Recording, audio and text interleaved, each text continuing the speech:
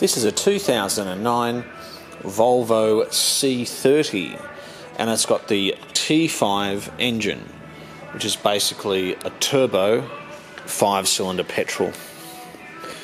It's an R design. It's white in colour with black leather interior and it's a 6-speed manual. It's done just 83,000 kilometres since it was new, and being an R design, it's got the body kit, a better steering wheel and larger alloys. This car also has memory electric driver's seat, and they are quite rare in the manual. It's got 2 remote keys, tinted windows, rear parking sensors, and the T5 came with a twin exhaust system.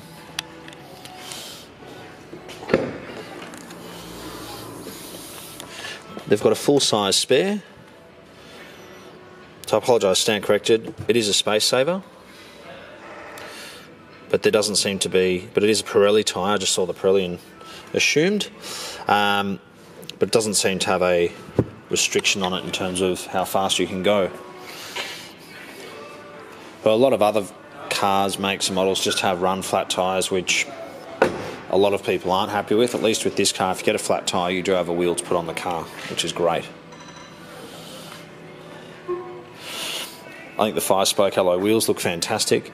See on the back there, it's got a nice set of Pirelli P7s.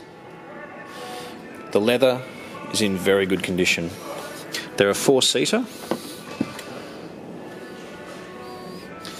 The passenger seat is manual, which is actually quite good.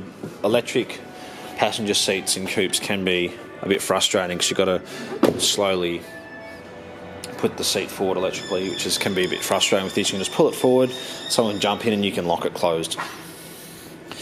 It also has xenon lights, and this white colour is great, basically because it's easy to keep clean, it's safe at night time. I just think they're incredible value for money. You know, I'd much rather buy something like this than a Chinese manufactured car, whether it be a Kia or a Hyundai. And brand new, an i30 is about $20,000, and that's what it starts from.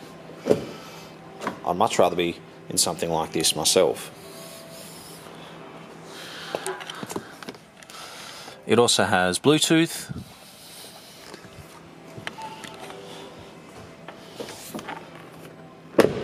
and drives beautifully. I have driven it. And I said it's got 2 remote keys, which sounds odd, but they do get lost over the years and they're expensive. It's great that it's got parking sensors, and they've just got a great look to them.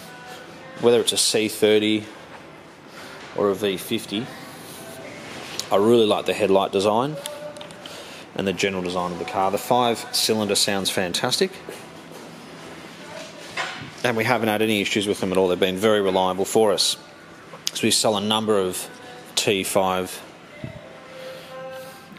various models because they make the same engine with V50, S60, C30, and the list goes on.